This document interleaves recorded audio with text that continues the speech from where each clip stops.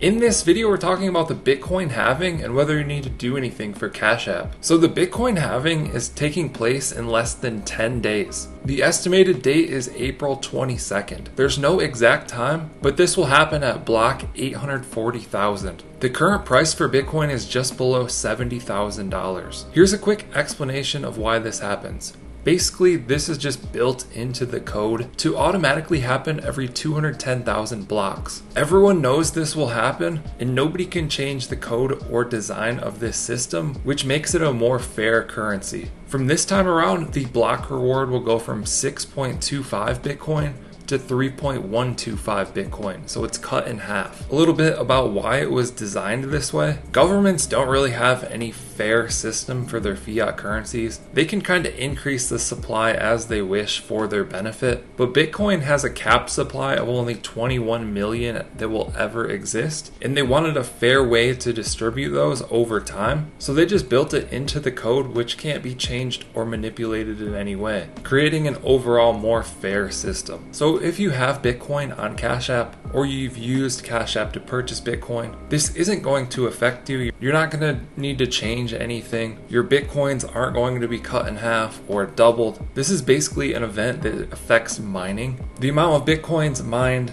each day is basically just cut in half. And the good news is that should result in less sell pressure from miners because they're basically getting half the amount of Bitcoin to sell. In all of the previous halvings, this has caused a spike in the price a few months after the halving. You can see that right here. You can see that right here.